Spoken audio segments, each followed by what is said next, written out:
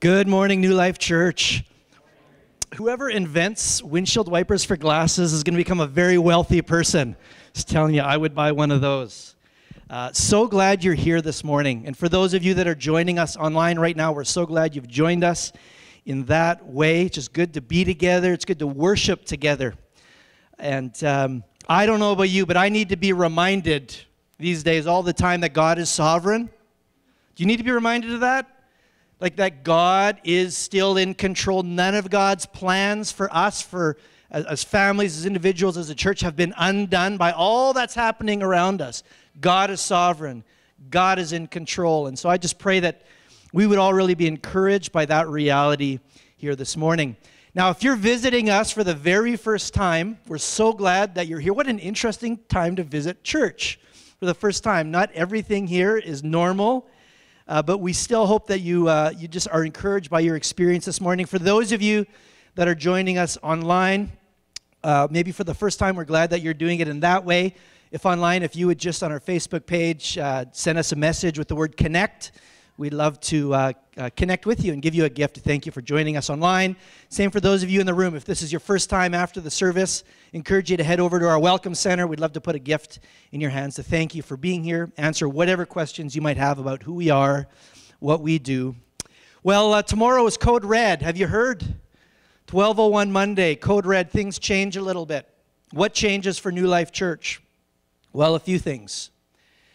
Next Sunday, and then each Sunday going forward, our capacity here Sunday morning is reduced to half of what it is now. There will not be as many people in the room next Sunday as are right now, which is too bad.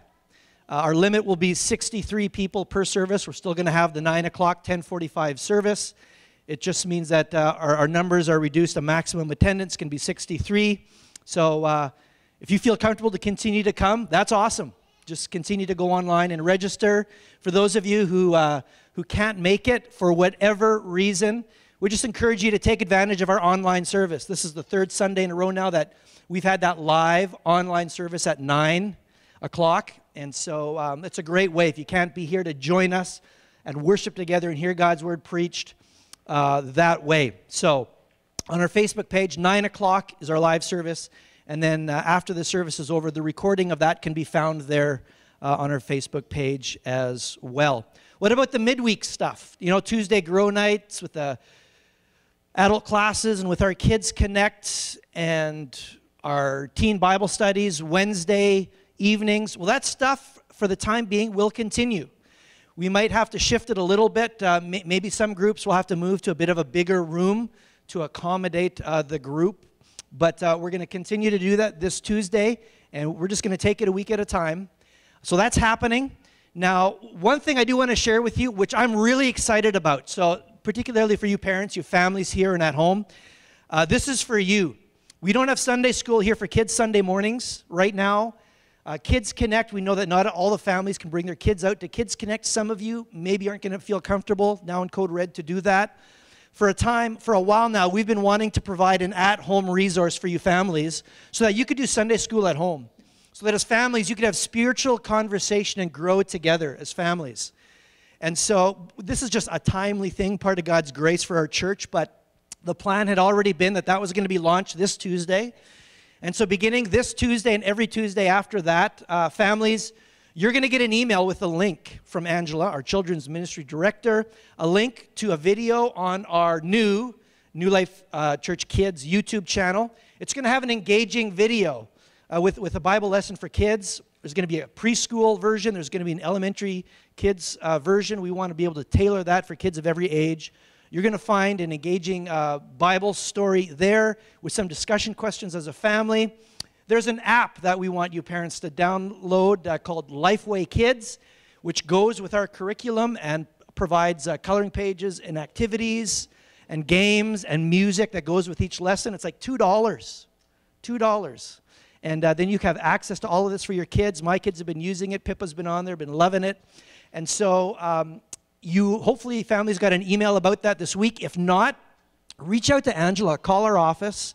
And we'd love to make sure that each of you families has that resource and that you as parents are equipped, and maybe as grandparents as well, equipped to lead your kids in growth, their relationship with Jesus. And just stay tuned how this is going to affect us going forward. Our New Life Hockey, last night was the last time. Anyone had New Life Hockey last night? So the rinks are closed, obviously, for the time being. So New Life Hockey's on pause for a little while. But just stay tuned for more information, church. Hopefully this last week, many of you would have gotten a congregational survey we sent out. You might remember a year ago, this room was full of you coming together, having a conversation about the future of our church. And we can't do it in that way this year, but we've sent out a survey to you, and we would love for you to take 15 minutes, if you haven't already, to complete a few questions on this survey, because we want your input. As staff and as leaders, we want you to be a part of the process moving forward of establishing some direction, ministry goals for 2021 and beyond to help shape that ministry and to help us know how we can engage you in meaningful ways to participate in that ministry. So if you didn't get that email with that survey, call the office, we'll get it to you. If you'd rather have a paper copy, you can get that paper copy at our Welcome Center this morning, and I just ask that you have that into us by Thursday of this week. Would really appreciate that. Here in a moment, I'm just going to lead us in prayer before Pastor Daren comes up to preach, open God's Word with us this morning. And this would be normally the time when we would pass offering plates and take up our offering. And if you've already been here a few times, you know that we're not doing it that way right now. We've got those offering buckets out in the foyer there, those yellow buckets. We got our Interact machine you can use there as well. But for those of you that are at home watching, there's a few really easy ways if you want to contribute through financial giving to our ministry. You can go to our website, newlifestonewall.com, hit the Give tab, and it'll guide you through that process. It really just takes a minute. Or something even easier to that, you should see this number on the screen. If you would just text a dollar amount, if you wanted to give $100, you would just type 100 to this number, 84321, and you'll get a confirmation email, so you'll be comfortable it's going to the right place. And it's really super simple. And so for those of you who are at home, that's one way that you can worship in giving with us here this morning as well. And so before we continue and come to God's Word together, we just want to invite Him to speak to us. This is what I believe, church. God wants to speak to you this morning. He wants to speak to us as a church, but God is alive. The God who spoke the words that we're going to read still speaks those words today to us. And so God wants to speak to you. And so let's just pray that God would speak, and as He does, that we would open up our hearts and our minds to receive His good word for us. So just join me in prayer. Father God, we love you for who you are. We know you, and we know you because you have made yourself known. You have revealed to us the type of God you are, that you are a God who created the universe into existence just by your will, your word. And today you are infinitely powerful over all other powers. And you are sovereign over the world, and you are sovereign over COVID, and you are sovereign over every situation we're facing today. And so we thank you, God, that you are infinite in your power, but also in your love. As small as we are, you care for each and every one of us. You care for our needs, our struggles, and you want to provide everything that's needed for us to do your will. And so, God, we just find peace in that reality that you are with us, and you are leading us through this difficult time as a church and as families. Apparently there's an election in 2 days, God, south of the border. And we know that is a very consequential decision for the world. And I know a lot of people are anxious about what's going to happen on Tuesday. A lot of people have really strong feelings. But God, again, we know you're sovereign over that. And I just pray that you would help us, Christians here and in the States and everywhere, Lord, fix our focus on you. Lord, ultimately, hope is not found in politics. Hope is not found in government programs, political parties, any other ideas. Hope is found in you. May we fix our eyes on you as our only hope, and may we help other people the way we use Facebook and social media during this time, the way we have conversations with others about all these hardships. May, instead of just being grumblers and airing grievances, may we point people to you as our only hope. and the satisfier, the meter of all of our needs. God, we just pray for your protection over our church and our communities and over Manitoba and ultimately the world against COVID, Lord. It's making so many sick, and some are even dying. And we have many people in our church who are working on the front lines in hospitals and care homes with these people, and we pray your protection over our people that are on the front lines, God, and over each one of us, Lord, that you would keep this virus away from us, God, and that you would just ultimately, that you would snuff this out. We know that you have the power, God, to protect us from this. And so forgive us if we are too slow to come to you, to lay that request before you. But we put our trust in you and just ask for your protection, God. And now as we come to your word, we come believing that these are living words. These are not just old historical words. The letter we're going to look at, the letter to the church in Smyrna, is not just a historical artifact for us to unpack. It is your word for us today, in 2020 in Stonewall, Manitoba. And so, God, I believe that you want to speak to us as a church. You want to shape us to be more the people that you want us to be, you've called us to be, and you want to shape each and every person in this room and those listening online. And so, God, we invite you to speak to us through your word, by your Spirit, and we just offer you ourselves. We open up our hearts, we open up your minds to you and your word, and just say to you, God, have your will be done in us. Have your way in us, we pray. In Jesus' name, and together we say, amen. Daren, why don't you come on up?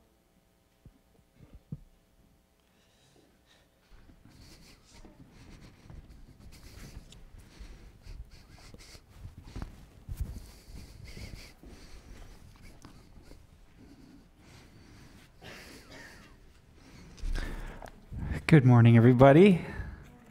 So good to be with you this morning. I'm going to invite you to turn in your Bibles, if you've brought them along, to Revelation chapter 2, where we're going to be reading from verses 8 to 11. This week is Jesus' second letter. Last week was the first letter. Rusty took us through Jesus' letter to Ephesus in this 8-week series on these 7 letters called Dear Church. And today we go through Jesus' letter to Smyrna. So reading now from Revelation chapter 2, verses 8 to 11. These are the words of Jesus. To the angel of the church in Smyrna, write, these are the words of him who is the first and the last, who died and came to life again. I know your afflictions and your poverty, yet you are rich. I know the slander of those who say they are Jews and are not, but are a synagogue of Satan. Do not be afraid of what you are about to suffer. I tell you, the devil will put some of you in prison to test you, and you will suffer persecution for 10 days. Be faithful, even to the point of death, and I will give you the crown of life. He who has an ear, let him hear what the Spirit says to the churches. He who overcomes will not be hurt at all by the second death. Those are Jesus' words to the church in the city of Smyrna. It was a city known as the Glory of Ionia, first of Asia in beauty and size, proclaimed the stamps on its coins. It was thought of as the birthplace of Homer. It was refounded by Alexander the Great himself. It was renowned throughout the ancient world for its devotion to science, to medicine, and to rhetoric. Smyrna was thought of as the Asian jewel of the Roman Empire. And Smyrna was jealous of her status in that empire. Loyalty to Rome was a source of fierce pride to the Smyrnans. After all, when Rome was entangled in a war against a rival empire, who came to her aid? none other than Smyrna.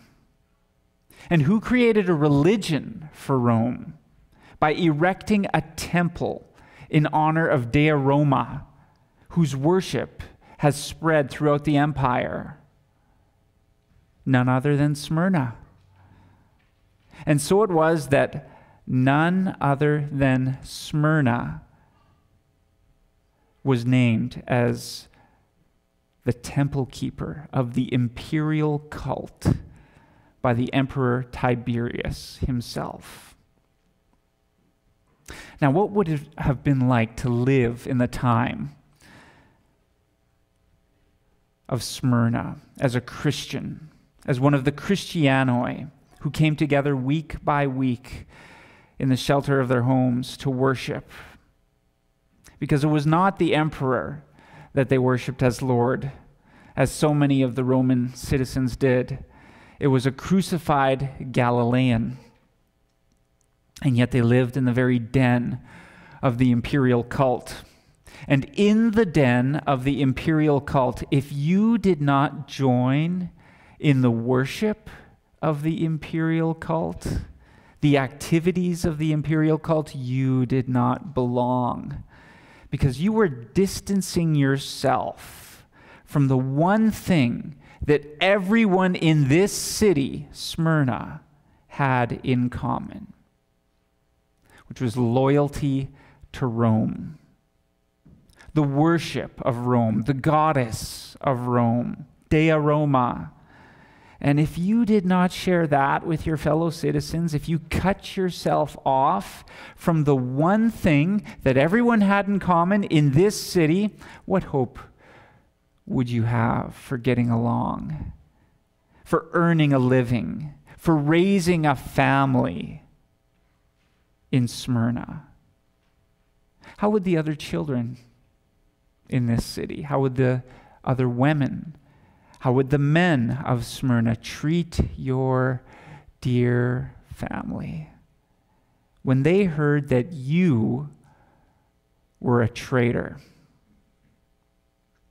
You see, in the past, the Christians had been tolerated as a new breed of Jew. In fact, most Christians had been born as Jews. And even for those who weren't ethnic Jews, well, they worshiped the same God as the Jews. They studied the same scriptures as the Jews. And they lived by the same moral code as the Jews. Even their crucified Galilean, Jesus, was a Jew. And so for a time, the Romans were content to just treat Christians as some other kind of Jew, which was a good thing. It was a good thing for them because the Jews were an exception, the only exception among the peoples of the Roman Empire. They had this special arrangement. Rather than having to join in the imperial cult, in the imperial worship, by making sacrifices to the emperor, to the goddess of Rome, Jews could still sacrifice to their own God, so long as they made sacrifices on behalf of the emperor as well. And so the Jews were safe. They were safe. They could worship their own God in their own way without fear. And as long as the Roman authorities saw Christians as a kind of Jew, well, then Christians too would be safe. But then things started changing. Certain Jews began to tell the Roman authorities that actually Christians were not a kind of Jew. They were different. They began to tell the Roman authorities that, you know what, Christians don't make sacrifices on behalf of the emperor because actually Christians don't make sacrifices because Christians aren't Jews. And suddenly, these people called the Christianoi, the Christians, they began to feel very alone. They began to feel very isolated. They began to feel very vulnerable in this place, in this city. Suddenly they began to find themselves lying awake in the dark of night, shrinking at the sounds outside their doors, worrying that someone might have said something about them in particular, right?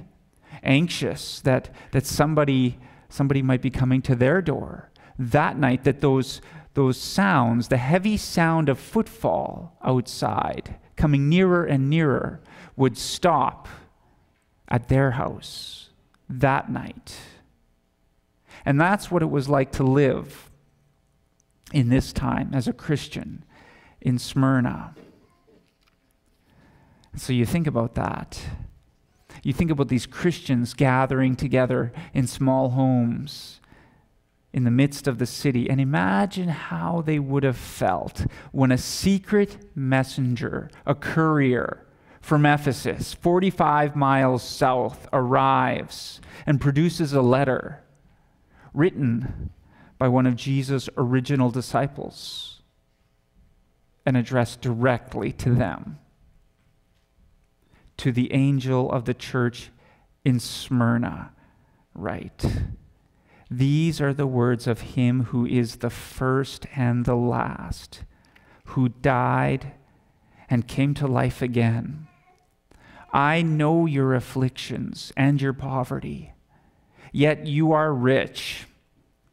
I know the slander of those who say they are Jews and are not, but are a synagogue of Satan. Do not be afraid of what you're about to suffer. I tell you, the devil will put some of you in prison to test you, and you will suffer persecution for 10 days. Be faithful, even to the point of death, and I will give you the crown of life. He who has an ear, let him hear what the Spirit says to the churches. He who overcomes will not be hurt at all by the second death." Death. You know, there's a reason that the Christian life begins with the metaphor of death, of dying, of being buried with Christ. That's how Paul puts it. And the reason is that is where new life actually begins. New life in Christ, it begins with this decision to give up this life, right? To give up this life and all that it offers to Jesus. And if you do not do that, if you don't do that, if you will not give up your supposed rights to this life, well then by definition you cannot live as a Christian. Because that life that you could have with Jesus, with Christ, it has its beginning, it has its birth with a decision to give up this life. And the thing about that is that it isn't just a one-time decision. It isn't just some decision that you make as a kid and then forget about, right? Or you think that's all that it took. It's an everyday decision. And if you don't make that decision every day, each day, then you're going to be shaken. You're going to be intimidated by anything that threatens your life in this world. You're going to be shaken by the powers of this world. You're going to be terrified of disease. You're going to be scared of the government, what it could do to you, what it could take from you. You're going to take on whatever issues and causes, opinions that the world around you tells you to take on. And in so doing, you're going to lose your real life. And so this letter from Jesus to Smyrna, this letter is a warning to be careful, Christians. Be careful, Christians. Be careful to remember always, that your first allegiance is to Christ. It isn't to some empire. It isn't to some nation. It is to Jesus. In a time when our world, our government is telling us that killing babies is permissible, that our sexuality is malleable, that in fact any and all of our moral convictions are to be submitted to the changing whims of a voting majority, we've got to remember that our first allegiance is to Jesus. You know, I'll never forget something that a lady once told me. She was my driving instructor. It was in high school. I remember we were driving along in the training car one day, and I was asking her questions about, what should a driver do in this situation or in that situation? I was getting really detailed with her, and she kind of wanted to give me a larger principle that would sort of answer multiple questions at once. And I don't even think she knew how profound was the thing that she said to me. You know what she said? She said, "Daren, one thing you need to remember whenever you're driving is that what's legal isn't always safe, and what's safe isn't always legal." And when she said that, it just hit me like lightning. What's legal isn't always safe, and what's safe isn't always legal. And that is a spiritual principle, if ever there was one. Sometimes we get confused as Christians. We begin to think that, well, since God loves us, and He does, since God loves us, He must be all about our immediate safety and our immediate comfort. But He isn't. He isn't all about those things. God is about our goodness. He is about our eternal safety and our eternal comfort. And so Jesus tells these Christians in Smyrna, you're about to lose your immediate safety. You're about to lose your immediate comfort. The devil will put some of you in prison to test you, and you will suffer persecution for 10 days. We look at everything that's happening in our world right now, with pandemic, with mandates. We never know how long one mandate's going to last. We don't know how long this current pandemic and everything surrounding it is going to last. But God knows. God is sovereign over these things.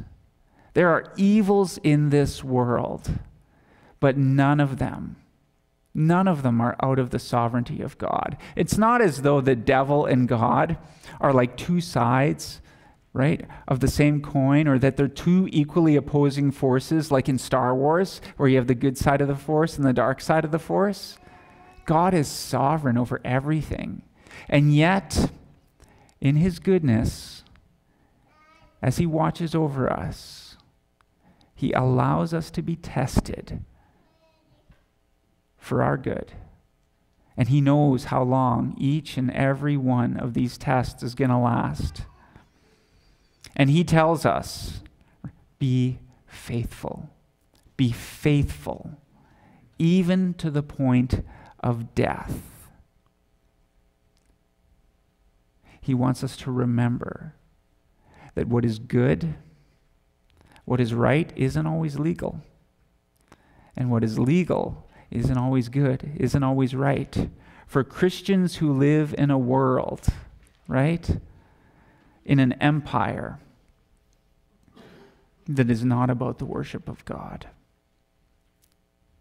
Be faithful, Jesus reminds us. Just like Peter was faithful, just like John and James were faithful, his disciples, to the death, so much like all the Christians, right, between them and us.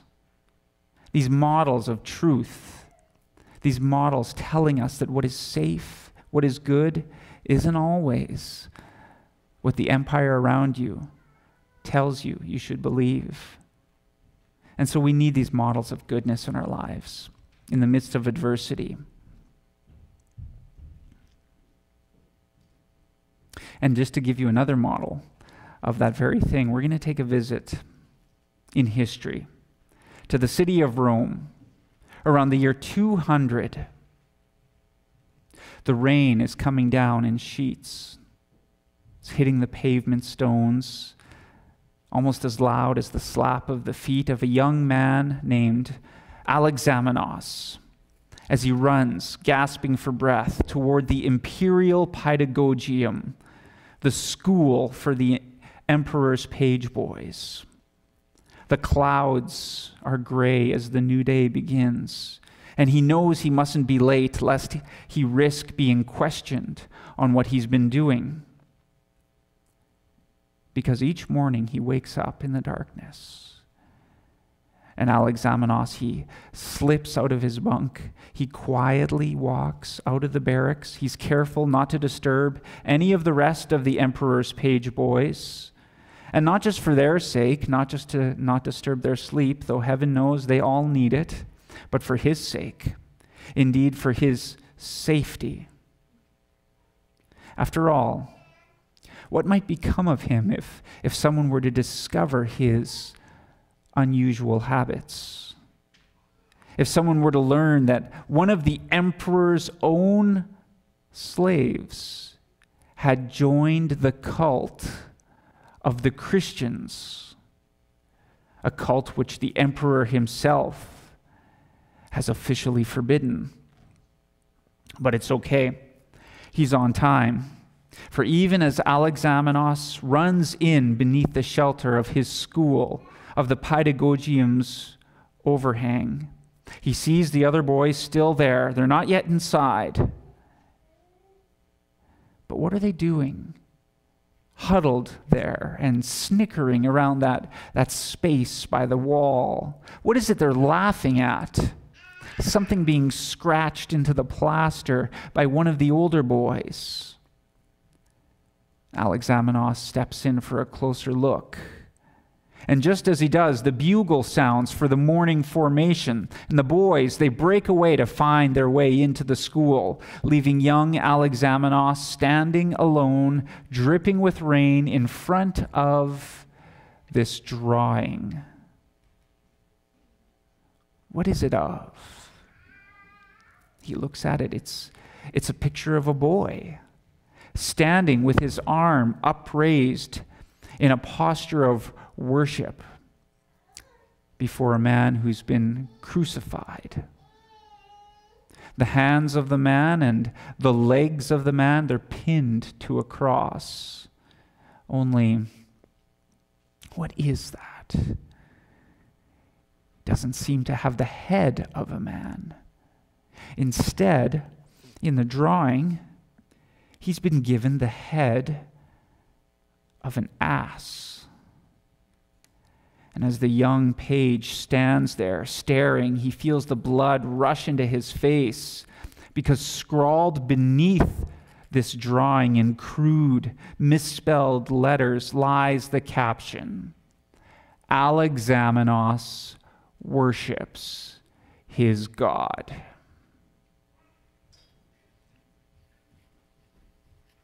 You know, the ancient Roman Empire, it prided itself as a regime of tolerance. And what that meant was that whenever Rome conquered a new group of people, it didn't demand that they give up their religion. No, they could go right on worshiping whatever gods they served. And not only that, but Rome would welcome those gods. It would include them within its system. Just bring them into the great Roman pantheon. But there was only one catch. In return for inclusion, that new group of people had to bring something into their system, which would express their newfound loyalty to the Empire of Rome. They had to bring in the genius Augusti, the spirit of Rome. That word genius, it referred to the spirit of Rome, the spirit of the emperor, the guardian force that made the empire all that it was. And any refusal to honor this genius, this guardian spirit of the Empire of Rome, any refusal to bow or sprinkle incense before it would be seen as treason, disloyalty to Rome. And then along come these Christians. And not only do they refuse to honor the gods of the Roman pantheon, they refuse to honor the genius, the spirit of Rome. And so Christians were called atheists, those who were against the gods. And they were seen as dangerous to the fabric, to the very essence of Rome. And they weren't just dangerous. They were ridiculous. Their message proclaimed a crucified criminal. And what could possibly be more idiotic than that to the Roman mind? I mean, if you wanted to make up a religion in the context of ancient Rome, the very last thing that you would do is create a religion with a cross at its center. And so we come upon that crude sketch of the crucified ass and our young page boy standing before him. Alexamenos, worshiping his God. This is the way Christians were thought of. They were made fun of. They were blackballed and punished as traitors. And if you had any thought of making a name in this world, the very last thing you would do is become this God's disciple. You know, I think about all of that. This is history. I think about all of that, and I wonder what this young man, this Alexamenos, went through. Because that story, that entire story, although the details are mine, it's rooted in history. It's rooted in history. This drawing was discovered in a pedagogium, a training school for page boys. It was found scratched into the plaster of a wall near the Palatine Hill in Rome. Scholars have dated it to around the year 200, during the reign of Emperor Septimus Severus, when followers of Jesus were viciously persecuted. And ironically, you know what? This drawing, it may very well be our oldest surviving depiction of Jesus. It's come to be known as the Alexamenos graffito. And so what did he go through? What did he go through, this young Alexamenos? You know, and how did he come to be a Christian in the first place? You know, I think about the church in this age, and I wonder, how did it spread? With everything that was against them, how did these Christians keep spreading the news about Jesus, the gospel? The people of ancient Rome, who sacrificed to the gods, to the genius of the emperor, so many of them, they didn't really believe in any of it.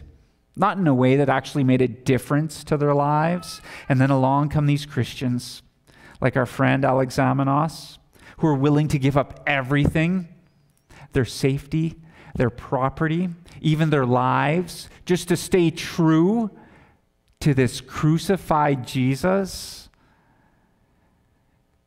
You know how the Romans saw that? The Romans saw that as a kind of perversity.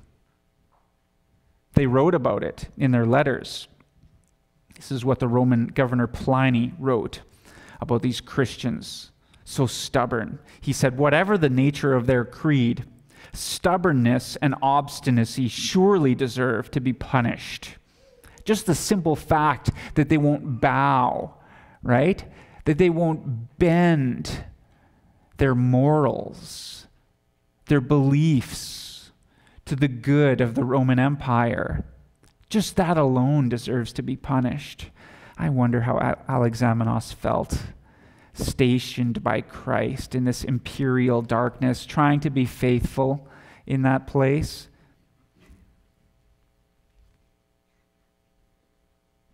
I wonder what it was like for him to get up for those early morning prayers. I imagine him whispering to God in the darkness, just whispering, though I lose everything, though I am left all alone, my Lord Jesus, I will give this life for you. I will give this life for you. I thought about that this week. I thought about all those lonely moments that Christians in this city must have faced. And I remembered what Rusty shared last week. I wasn't here last week. I was at a retreat speaking, but I listened to the sermon this week. And I heard about how as a youth he would go home at lunchtime and listen to that song, A Few Good Men. And he'd find new resolve to live in this world for Christ. Made me think of all the times in my youth, even in my adult years, when I've been laughed at, when I've been made fun of as a Christian, called Jesus boy, things like that. You know, sometimes we can feel very alone in this world, and nobody likes feeling alone. It exerts a huge pressure to just fit in, just toe the line, say, think, do what everyone else around you is saying, thinking, and doing. Sometimes we can feel very alone, like our friend Alexamenos. But we're never alone, are we? We're never alone. We have models like Alexamenos. We're part of this great chain. 2 weeks ago, Rusty gave us these chains. I made it my keychain. Every time I take out my keys, I remember that Jesus is the first link, and then the apostles, and then Christians like Alexamenos, telling each other the good news about him, experiencing new life in Christ up until my day when I heard the gospel. And who's the next link, right? Who am I going to share that with? Who are you going to share that with? The message about Jesus. We're part of this great chain. We're never alone. We're surrounded by a great cloud of witnesses, Scripture tells us. And what's more, like Alexamenos, we have the helper, the Spirit of Christ. Not the genius of the emperor, the spirit of this age. We have the Spirit of Jesus, the living Holy Spirit empowering us to live the way that he has called us to live, helping us in our lives for Christ. As I bring this to a conclusion, though, it appears that Alexamenos actually had one more person. He had a person that I suspect was also inhabited by that same Holy Spirit. Because very close to the spot, this very spot where this first drawing was discovered, it was in a nearby chamber actually, archaeologists discovered another inscription. And it was written by a different hand. They discovered another inscription, and you know what it said? It said, Alexamenos Fidelis, which means Alexamenos is faithful. He had someone else watching him who saw his life and testified, Alexamenos is faithful, which is all that Christ calls us to.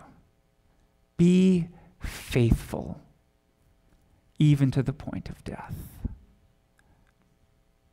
Let's bow our heads as the musicians come forward.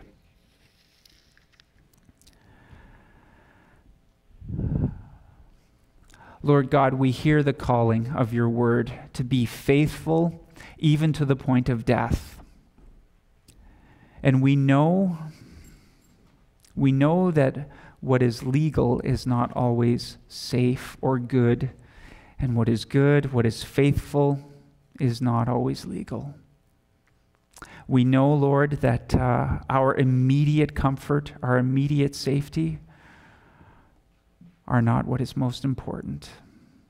but faithfulness, goodness, eternal comfort and safety in knowing you, in giving our lives to your Son, our Lord Jesus Christ. And so we pray, empower us by your Holy Spirit. Give us your perspective each day.